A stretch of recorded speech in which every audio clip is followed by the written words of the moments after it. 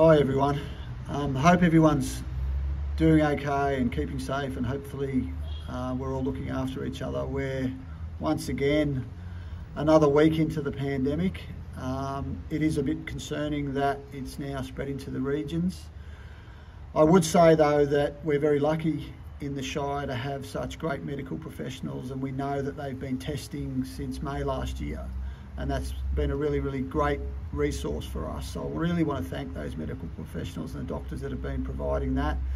I'd also say to people now that we've also got all of the pharmacies on board in terms of being able to give you your vaccinations. So in Dorrigo, Urunga and Bellingen, you can get your vaccinations not only from certain doctors but also from the pharmacists.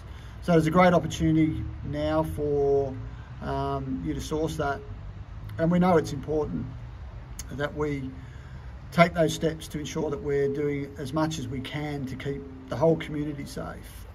So that's a bit of good news, and once again I hope everyone's staying safe, looking after each other and ensuring that we are kind to each other.